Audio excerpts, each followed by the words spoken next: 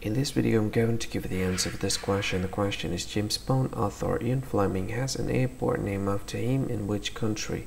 Well, I give you a list of the option, and here is the list of the option. The first option is England, second option is Monaco, the third option is Malta, and the very last option is Jamaica. And the correct answer for the question is Jamaica. Well, that is the answer for the question. Hi, thank you so much for watching this video.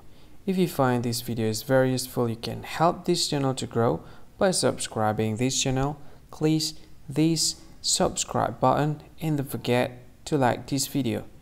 And if you find this video is not really good, or you don't really like this video, or you kind of feel that it's a little bit offensive or something like that, you can click this one, dislike button. You can do that anyway.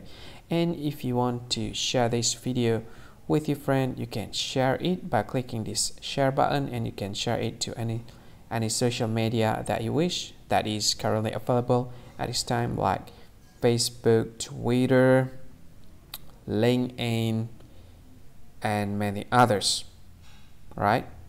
And if you want to add this video to your playlist, you can click this one. You can watch this video later, and you can find more options by clicking these three dots.